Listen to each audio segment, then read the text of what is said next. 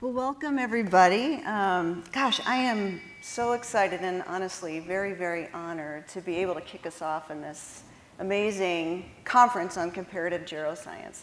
So I want to thank you, major thanks to the Purina Institute for just inviting me to be here and to tell you a little bit about geroscience and where we're at and how veterinary medicine is poised to create a huge impact in this field that's really reached a pivotal point in our in the science world.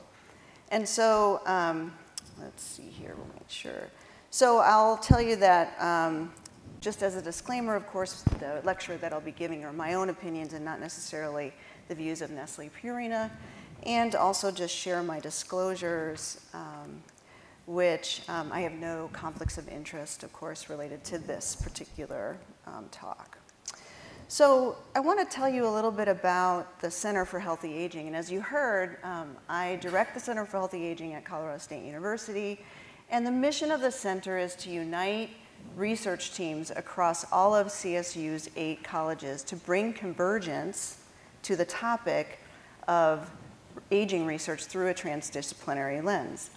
And the fun thing about this job is that we have over 84 faculty, and they're from all the different colleges of Colorado State University. So I work with behavioral and cognitive scientists and other science areas that I really are outside of my own discipline domain, right, my own expertise domain.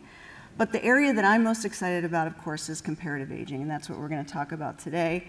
And as we continue to walk through this story, I want to tell you a little bit about Great Danes and Grandads and kind of how I ended up in this aging space and help you understand sort of where we're going. So I'm a clinician scientist, as Natalia mentioned, and by training I'm a board certified veterinary surgeon. And I graduated from the University of Pennsylvania back in 1990. And University of Pennsylvania is a unique campus in some ways because they have a medical school, a dental school, and a veterinary school all in the same place. When I was in vet school, and this is now going back to 1986, we took all of our first year classes together. So I was in class, my immunology class, virology class, everything was together with the medical students and the dental students. And so from the very beginning, I kind of grew up in this environment where there was no dividing line at all between veterinary medicine and human medicine. And as I look back on 30 years of an academic career, I realized that how pivotal this was in igniting a passion in me for this integrated team science approach to thinking about complex problems, right? And so throughout that time period, I became fascinated with surgery and became a surgical oncologist. And I really love surgical oncology because in cancer treatment, it really requires the combination of multiple modalities, right? So as a surgical oncologist, you can't just know about surgery. You need to have a very strong working knowledge of medical oncology, radiation oncology, and you need to work together with those specialists in order to find the most optimal treatment pathway for those patients. And so I did quite a bit of work in that area for a long time, and one of the most inspiring pieces of that work was the fact that the knowledge that, of course, dogs and cats, as we know, get the same kind of cancers as humans. And so the opportunity to bring what I was learning in the laboratory and in the clinic and impact human medicine was very inspiring to me. And in particular, I really loved thinking about the comparative aspects of oncology, right? And my area of expertise was surrounding musculoskeletal tumors. I thought this was fascinating that the osteosarcoma, the most common bone cancer in dogs and in people, is exactly the same biologically. If you take a sample of osteosarcoma from a dog and from a human, and you put them under a microscope and ask a pathologist to tell you which sample came from which species, they can't tell you. And so not only on a histologic level are they identical, but on a molecular level they're identical, and on a biologic behavior aspect they're identical. And so this again was a big inflection point for me to understand that what we were learning would really apply not only to the patients I was seeing every day, but also to human patients as well. And so my area of interest is really around limb salvage, and I was interested in this challenge of trying to get bone and muscle to grow after these ginormous defects, right? These big defects that happen after we take out tumors or maybe after a trauma event or even infection. And so much of my work was thinking about how do you get bone and muscle to regenerate safely in the setting of cancer, right? So if we're asking bone to regenerate and we're using something that promotes bone growth, those cancer cells previously there also, if they're anywhere else in the body, potentially could respond to those growth factors and promote tumor regrowth, right? So this is sort of this walking this tightrope between how do you do this safely in a cancer patient. And so that's what I did for a number of years. I really delved deeply into regenerative medicine and how these large defects exceed our regenerative capacity, right? How we basically have only a limited regenerative capacity to heal certain things. And finally, it kind of dawned on me that this is exactly what happens as we age, that we exceed our repair capacity as we age. As we age, we get more and more accumulated micro damage, and we're no longer able to repair that. So could we apply some of the things that I was learning about in tissue regeneration on a broader sense to help people and animals in their aging process? And so as part of this work, I became very involved with clinical trials. That program in clinical trials is very well developed at Colorado State University. And of course, this is a program where owners who have dogs, in this case that spontaneously develop cancers, can voluntarily enroll their pets into a clinical trial, which is generally something that would be standard of care plus something new in order to develop different pathways for approval of these new novel cancer treatments. So these are therapies that are slated for FDA regulatory paths to eventually be used in humans with cancer, right? And we do at CSU have this very big track record of having accelerated the approval of certain novel cancer treatments in humans, patients, purely as the result of the success of those treatments in companion dogs with the same kinds of cancers. So throughout my career, I've sort of been immersed in this team science approach to think outside my own disciplinary expertise to address a larger issue. And I believe firmly that it's at the intersections of disciplines, rather than within our own deeply siloed disciplines, that the greatest impact is possible.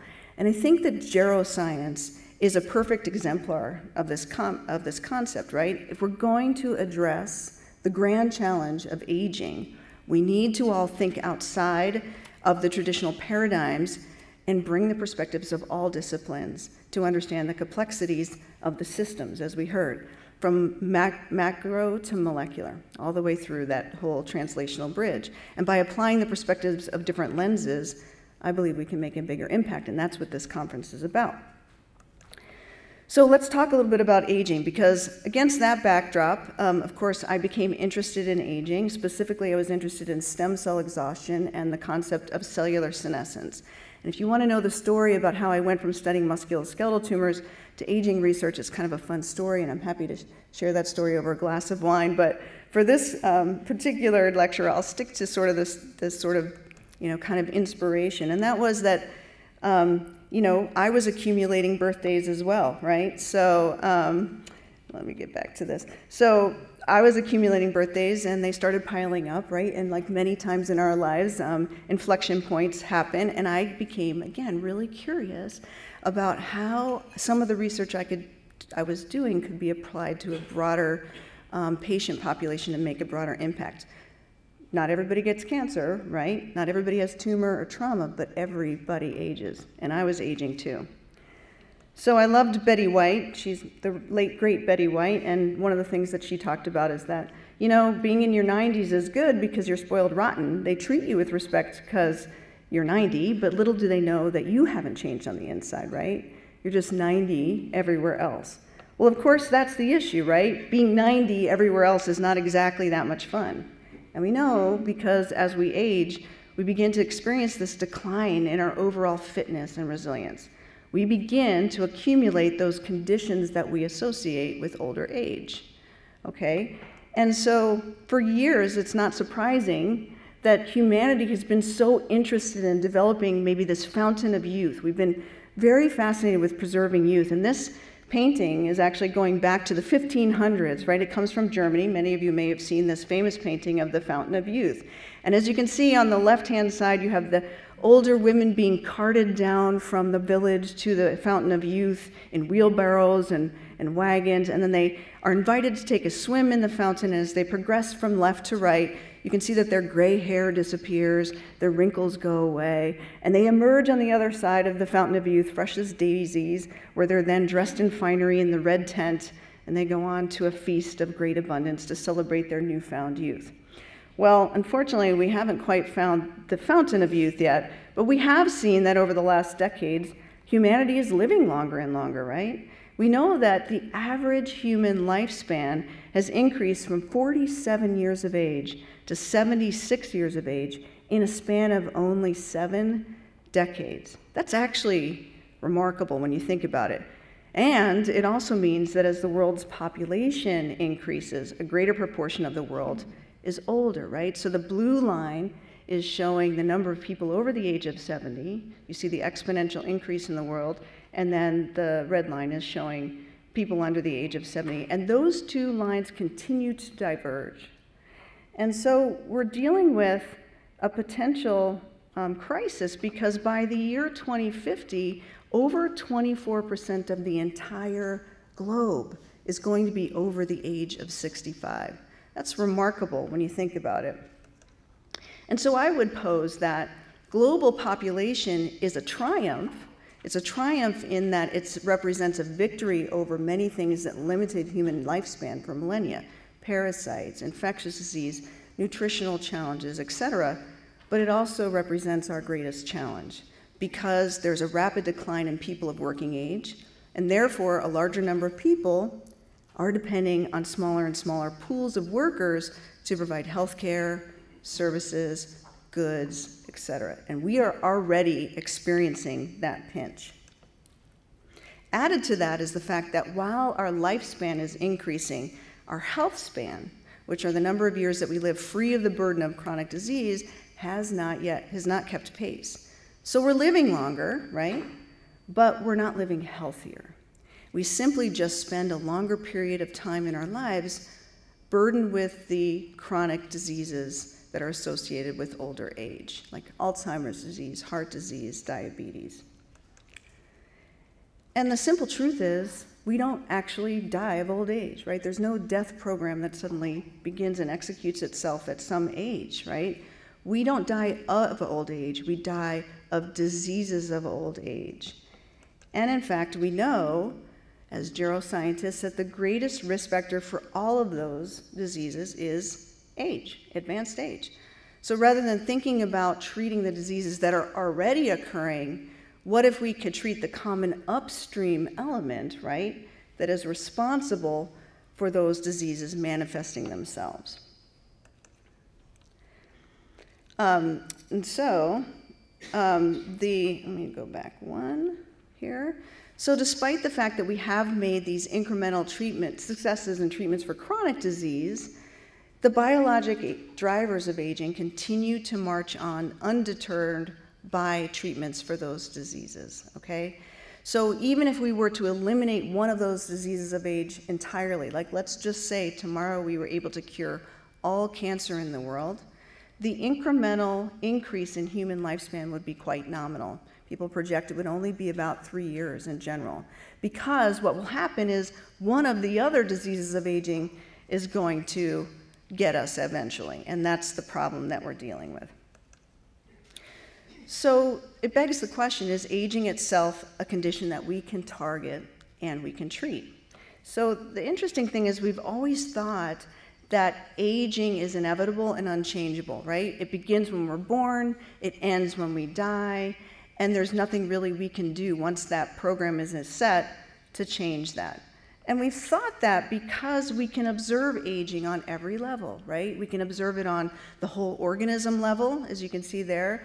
You can observe it on the organ level, so there's a healthy brain there on the left and a person from an older brain on the right. Younger tissue on the left, that's muscle tissue, versus older tissue on the right. We can see it in our cells, and we even see it in our DNA molecules. And we'll hear from Dr. Horvath and Dr. Steiner later about the molecular changes associated with the methylome associated with aging, right? So we see it on every level, and so we've had this long-held belief that it's unchangeable, but in fact, the long-held premise that aging is this inevitable and non-modifiable process turns out not to be true, and that's the exciting part. And we can kind of know this by observing certain cohorts, right? We've had clues to this for a long time because we know that if we look at certain populations, aging trajectories are not only variable between people, but to some extent modifiable, even just by lifestyle interventions or lifestyle choices. So we know, for example, that lifelong habits of exercise are longevity promoters, correct, right? You live longer, you live healthier. The same thing with good sleep habits, stress reduction, caloric restriction. Across all species that have been studied, these things lead to healthier longevity and increased health span. So this gives us a clue that perhaps healthy aging itself can be modified by deliberate or even sometimes inadvertent intervention. And to further drill down on this point, I want to give you two pictures, right? And two people late in life, both of these gentlemen are 85 years of age. Both have been on the planet for exactly the same period of time, but we see two very vastly different phenotypes here. The man on the left is clearly really fit. In fact, I thought he was photoshopped, but he has his own TikTok following, believe it or not. It's like ripped grandpa. Check it out. It's pretty interesting. And then there's the man on the right, who I think is maybe more typical of the demographic of those 85 and older, right? You can see that he's got some mobility issues, perhaps he's in a memory care unit, etc. And what's really fascinating about people in their 8th decade of life and older is you would think that there would be this equal spectrum of people that go from the very fit to the very infirm, and this kind of equal distribution of people all in between those two extremes. But it turns out that in late life, there isn't an equal distribution. You either fall into one of two phenotypes. One, you're a healthy ager. Maybe the ripped grandpa here is a bit of an extreme example, but these are the people that are on the golf course 5 days a week, and they're independent, and they're still driving, and all those things. And then you have this population of people that's on several different medications. They're requiring some assistance with activities of daily living. And fascinatingly, there are not a lot of people in between. So this is a great example of how chronologic age and biologic age are somewhat uncoupled, especially as we get to older life. So either the man on the right has aged more rapidly or less successfully, or the man on the left has aged more slowly.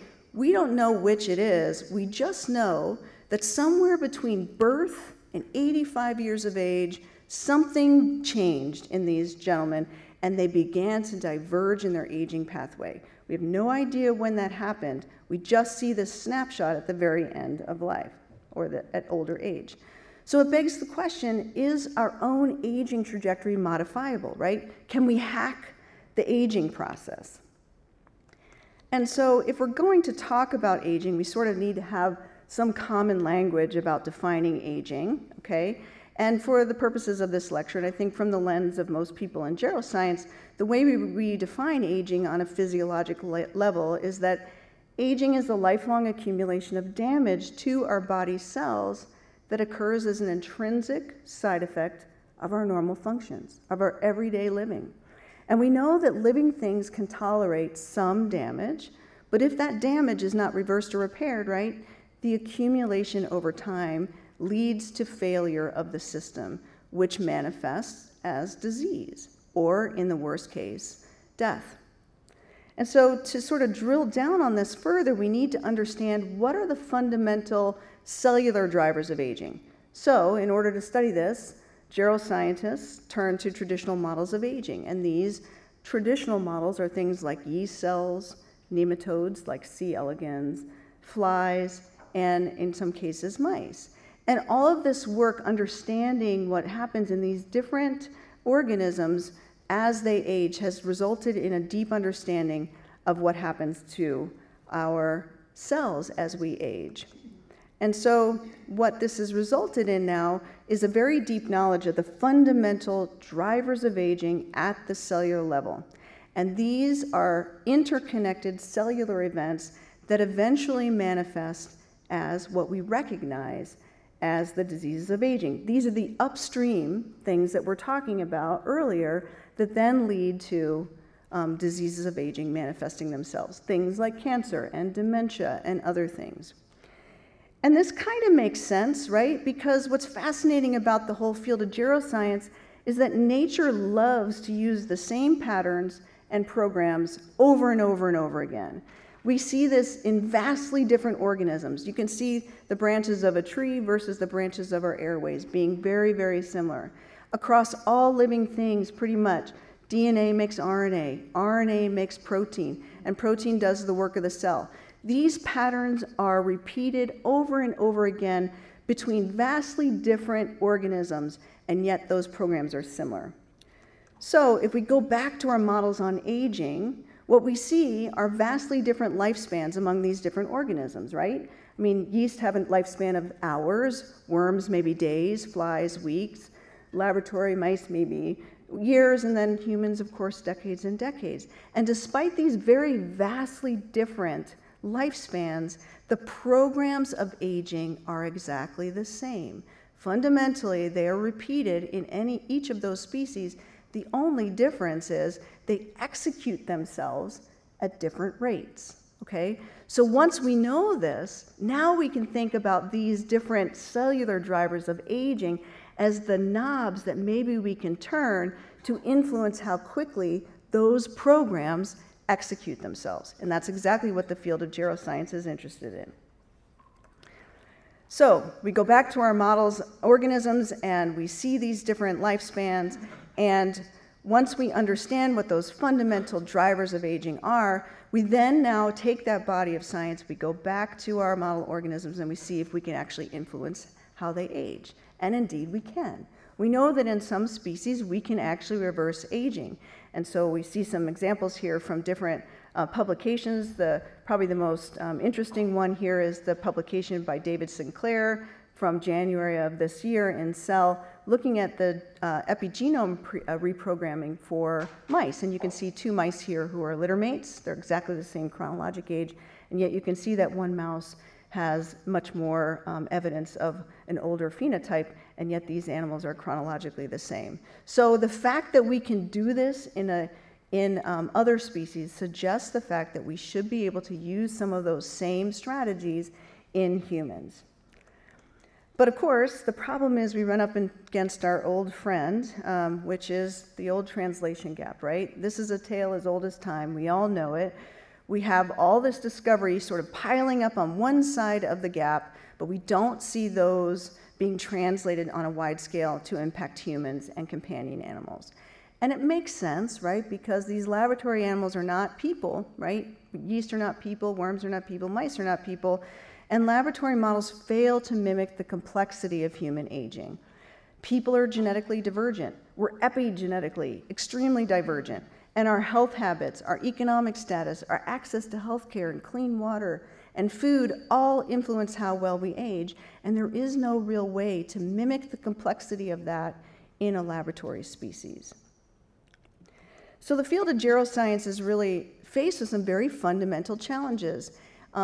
In one sense, we have a challenge because the regulatory process, at least in the United States, really doesn't recognize aging as a disease. You have to look at a disease of aging, not aging itself. So we're still focused on this disease-centered approach rather than thinking about upstream. Many of the things that are geroprotective, i.e. sort of anti-aging or slow aging, that work in the laboratory actually are repurposed drugs. Think about metformin, rapamycin, some of those agents that we are thinking about when it comes to aging therapies. Those are off patent, right? And so there's really little financial incentive to develop clinical trials and pay for clinical trials that would lead to a longevity label claim. And of course, we know that if we're going to do longevity or health span studies in humans, it's going to take decades and decades and decades to complete this. And then one of the biggest questions is also, how are we going to ensure democracy and access, right? If we were to develop a therapeutic or intervention that actually slowed aging, how do we make sure that everyone has access, that this isn't just something that is only available to the very wealthy? So how can then the geroscience field determine the success or failure of an aging intervention, especially in humans, without waiting decades to know if it works? Well, there are a couple ways we can get around this. One, of course, is to use biomarkers, right? And this is a proxy for health span effect, essentially, looking at whether biomarkers change with or without an intervention. We can test interventions in people that already have a disease associated with age and look for disease modification, but again, that doesn't really show a longevity change, right? Or we can actually start with people of pretty advanced age and put them on something that we hope is a geroprotector and wait 10, 20 years and see if that works. And of course, that's how the TAME trial, TAME stands for Targeting Aging with Metformin, is designed. But the question will remain, if that does not have an effect on health span or longevity, did we wait too long, right? And so we need to have ways in which we can overcome these barriers. So let's go back to our two gentlemen here. We already know something about the cellular processes associated with aging, right? We described them with the hallmarks of aging, those progressive changes on a cellular level that lead to a higher risk of age-related disease as they accumulate. And the example of these two gentlemen, we know that if you could measure those cellular features in these two individuals, we would find that the man on the left has far more accumulated drivers of aging than the man on the right. And all we know right now is that somewhere between birth and 85 years of age, these two people began to diverge in their aging pathway. As time went on, they began to become progressively more and more different until we see these two snapshots end phenotypes, okay? Very different end results. So this observation leads to some really important questions, which are, can we minimize this divergence? Can we get the gentleman with the walker to look more like the gentleman that's very fit as he ages? And based on the work in traditional animal models, the answer theoretically is yes. And if we think the answer is yes, then we need to know another really crucial piece of information. When did these people diverge? So if the premise is that the accumulation of these drivers are responsible for the cellular aging programs playing themselves out more rapidly, we should see a different outcome, right, if we were to modify some of those drivers of aging. And the biggest effect would be possible if we could catch that divergence early and prevent the end phenotype from ever occurring. So in order to do this, we're missing some very crucial pieces of information. We need, first of all, a model that better mimics human aging. We already know that bringing things that work well in yeast and worms and flies and mice to people is not necessarily going to translate well, right? We also need to know when during life does divergent aging begin. We've already said that by the age of 85, they fall into these two very distinct phenotypes. And so did that divergence start at birth? Does it start at age 30, 50, 70? We don't know, but that information is very crucial to us because we need to know if intervening with some of these different therapeutics or blockers of aging actually needs to happen very early on, or can it be just as effective if it's given later in life? The problem is we have no way of knowing this in humans, right? We also need a model that mimics human environmental exposures and social determinants of health, to mimic that complexity of all the factors that are impacting how we age. And finally, we need some kind of infrastructure to de-risk intervention trials so that we either win quick or we lose quick. We don't wait decades and decades and decades and millions of dollars later to find out that we're failing. So how do we do this? Well, now I'm going to present two more pictures, of course, and these are both 9-year-old dogs. So these dogs are chronologically identical in age, but on the left you have a Jack Russell Terrier. This dog was the national flyball champion a few years back. And on the right you have a 9-year-old Great Dane who you can probably tell has a kyphotic stance, you know, and you can see the muscle wasting in her back limbs there. And because she was one of my patients, I know that she has lung cancer and she also has heart disease. So chronologically, these two dogs are exactly the same age, but biologically, the Great Dane is an older dog, a geriatric dog, whereas the Jack Russell Terrier is still quite fit. And of course, this makes sense, right? Because we know that large breed dogs and giant breed dogs live a shorter period of time, and that dogs based on body size have predictably divergent lifespans, and we've known this for many years. But it turns out that this is kind of a unique thing in the animal kingdom, right? Because in most of the animal kingdoms, larger body size are associated with longer lifespans. Think about the lifespan of a hamster versus an African elephant, for example.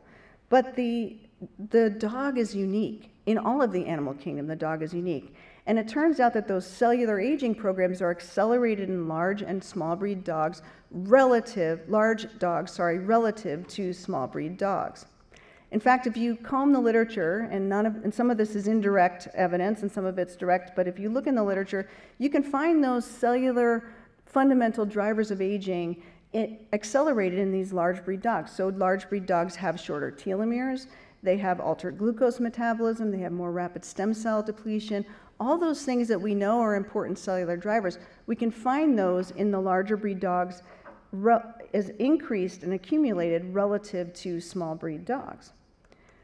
And the most important part of this is that where we don't know when those two gentlemen began to diverge, we knew that they were just different at age 85, we actually know when dogs begin to diverge in their aging pathways, right? We know that when that Jack Russell Terrier and Great Dane puppy, for the most part, when they are young, they age at pretty much the same pace. But then when that Great Dane becomes skeletal mature, or around that period of time, the Great Dane accelerates its aging processes on a cellular level relative to the small breed dog. And no other species has that unique, predictable divergence. And the most important part of this is that they develop the diseases of aging just like we do, right? All the same things: osteoarthritis, cancer, cognitive dysfunction, frailty, some forms of heart disease. And they have access to similar healthcare systems as we do, right? This is a picture of our hybrid OR at Colorado State University. And we have very sophisticated healthcare systems for pets. This is no surprise to us. We have advanced health interventions. We have a large population that's suitable for robust clinical trials. And these animals are phenotypically diverse. And of course, they have shorter lifespans. So that allows us to think about longevity and interventions as in a shorter lifespan, so that we can understand whether these things will actually work in a human population and benefit our companions as well. And they live in our environments, right? They sleep with us. As Natalia said, they eat with us. They are exposed to our lifestyle habits. Are we sedentary versus active? Do we live in an urban environment or a rural environment? Do we smoke? Are they exposed to our secondhand smoke? So this gives us a ton of really interesting opportunities, because it allows us to think about comparing efficacy of various aging interventions in two very divergent populations that we know will be divergent: short-lived large breed dogs, longer-lived small breed dogs. And it's uniquely an opportunity to link the timing of interventions with known points of divergence. And this work here that I'm showing is by Trey Eidecker, and he did some beautiful work on the canine epigenome, and showed that this epigenome remodeling progresses through a series of conserved biologic states that perfectly align with major physiologic states in people: infant, juvenile, adolescent, adult, and senior.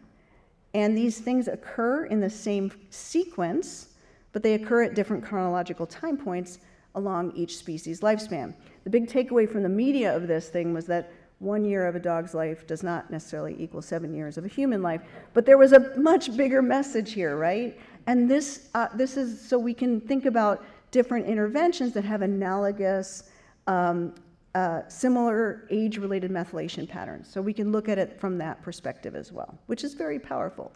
So it turns out that we've had this very powerful model of aging that's been standing right beside us for all these years, and I think has been traditionally very under-recognized in the typical discovery and translation paradigm. So what's the future going to look like, okay? How are we, as a geroscience community, going to leverage this powerful platform to achieve that goal of accelerating and de-risking longevity interventions for the benefit of not just humans, but for the companion dogs that we're studying, clearly? And I would posit that we are at a tipping point here, and veterinary medicine is clearly at a very big advantage in terms of being able to make an impact. If we can apply this knowledge to companion animals and leverage the unique features that we know are present uniquely in dogs, right? We know we can move the needle significantly for both people and pets, regardless of species. So I think there are still 3 key elements that need to happen in the near horizon to see this vision come to fruition. First of all, we need a lot more global education and outreach in order to educate scientists from all different disciplines about the power of companion dogs to inform geroscience. This meeting, I believe, is visionary, and I applaud Purina Institute for gathering us and convening us today, because to my knowledge, there has been no other geroscience meetings that delve deeply into the companion animal role in healthy aging for the benefit of both the companion animal and for humans. So congratulations on being here, and I think these conversations are going to be extremely productive in the next few days. And then, of course, we have some groundbreaking information that we're going to hear about later in this session. The Dog Aging Project, Katie Creevy is here to tell us a little bit about where they're at and the different new findings that they have. And really, I believe they've blazed the path for all of us to have those deeper conversations. And as they continue to add to the body of knowledge, the field of comparative geroscience is going to be foundationally catapulted into accelerated impact. So I want to congratulate them for breaking that glass ceiling, because that's where we're at right now, and it's really created this tipping point that we're all poised on at the moment. In addition, I think we do need to collectively build a consortium of institutions that can execute high-quality, hypothesis-driven aging intervention trials for canine and other companion animals. And I'd like to suggest that the way in which we do this is to build on the model of the ITP, or the Interventions Testing Program. For those of you who are not familiar with this, this is a peer-reviewed program through the National Institutes on Aging, designed specifically to identify interventions that extend lifespan and health span, but in mice, okay? And we know the limitations of this already. We know that's necessary, but we know that the limitations of the fact that we can't bring mouse to man or even mouse to dog. And this is really where veterinary science is poised to make the biggest impact. I think that we could suggest perhaps that land-grant universities that have veterinary hospitals and veterinary colleges are uniquely tasked with developing research agendas that serve the communities, that give them stewardship of the land that they sit on. So this is a great way to start, but I think this could be expanded and scaled into a larger multi-institutional effort. And I think this is going to be an important piece of how we move forward. As I mentioned, CSU has that very well-developed companion animal clinical trials infrastructure. We can scale that, and we can use that model to work at multiple institutions to ensure consistency between institutions, and also to be able to create GCP-like conduct clinical trials. And then finally, I want to tell you a little bit about something that we're piloting at CSU called the Human Canine Dyad Biobank. And this is a longitudinal biospecimen collection over multiple years from both dogs and humans that are living in the same household. And the purpose of this is to see whether or not health trajectories in humans and dogs that are sharing the same environments are actually linked. We know things like microbiomes and other things are linked. We're going to look at this more broadly. How social and economic determinants of health influence known, and maybe things that we still haven't discovered yet, the biomarkers of health and disease across the entire lifespan. And finally, we'd like to know, do pets living in the same household serve in some way as sentinels of our own aging pathways, right? Can we know if there's accelerated aging in an animal that's sharing our environment? And can we see if that predicts our own aging pathways? So these are important things that we'll be piloting and are already enrolling in. And I think that CSU is kind of in this unique position to execute this, or at least to lead this charge, because we have the vet school and the Center for Healthy Aging literally located within walking distance of one another.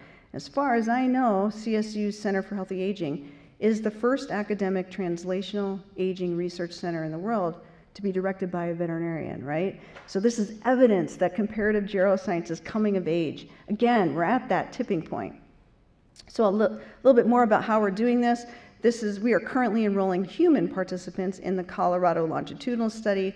This is a 10-year longitudinal observational study designed to enroll 10,000 Coloradoans that will join us twice yearly on campus for biospecimen collection and in-depth assessments of physical, social, and economic factors in order to understand how these different things influence health outcomes. And among those human participants, we are identifying cohorts of participants who also have canines living in their same household and asking them to bring their dogs to accompany them at their biospecimen collection dates, wherein we will perform similar assessments in the canine, okay, so similar quality of life, cognitive assessments, et cetera, and physical exam, and then collect similar biospecimens. Then those biospecimens are linked in the database, and we have data sharing agreements to allow us to mine the metadata and compare specimens from each of the libraries, human and dog. So this is a great example of how this one medicine concept can really powerfully catapult us into the future. And I think it will be a powerful platform to inform comparative geroscience from here on forward. So in conclusion, I'd just like to say that I think the creatures that we share our planet with, and particularly the ones that share our homes, really do hold the key to our health and longevity. And we have a duty to pay it forward to them, right? Because the truth is, dogs just make us better people, you know? And by partnering together, all of us, and reaching across disciplines, that is going to be the path forward to changing the ending for each of us, whether we have 4 legs or 2 legs. Thanks.